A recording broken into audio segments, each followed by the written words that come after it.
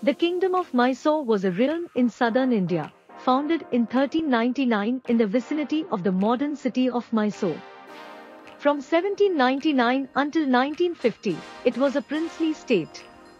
The British took direct control over the princely state in 1831. It then became Mysore State, later enlarged and renamed to Karnataka, with its ruler remaining as Rajapramukh until 1956, when he became the first governor of the reformed state. The kingdom, which was founded and ruled for most part by the Hindu Wodeyar family, initially served as a vassal state of the Vijayanagara Empire.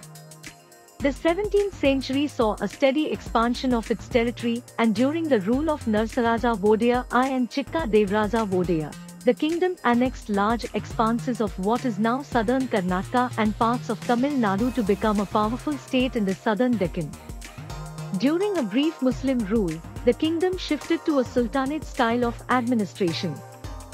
During this time, it came into conflict with the Marathas, the Nizam of Hyderabad, the Kingdom of Travancore, and the British, which culminated in the four Anglo-Mysore Wars.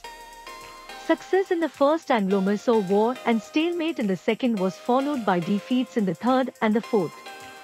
Following Tipu's death in the Fourth War in the Siege of Seringapatam, 1799, large parts of his kingdom were annexed by the British, which signaled the end of a period of Mysorean hegemony over South India. The British restored the Wodeyars to their throne by way of a subsidiary alliance, and the diminished Mysore was transformed into a princely state. The Wodeyars continued to rule the state until Indian independence, in 1947, when Mysore acceded to the Union of India.